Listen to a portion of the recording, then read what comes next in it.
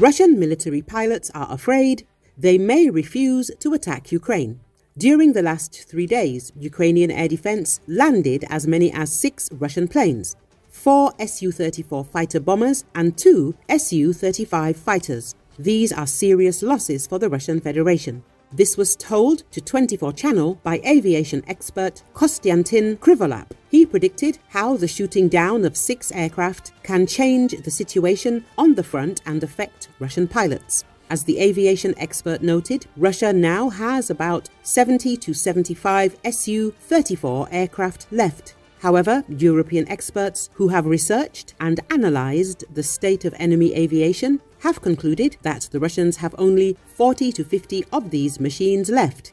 I think Russian pilots will have an epiphany. They will look at this situation and consider whether they should go flying.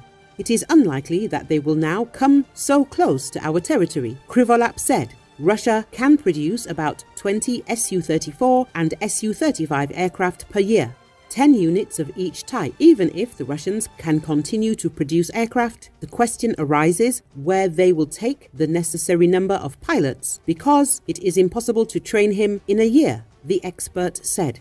The aviation expert noted that the shooting down of 6 Russian planes is extremely pleasant news. If Patriot SAMs had appeared in the eastern direction a little earlier, then perhaps the situation in Avdiivka would have been different during the last few days.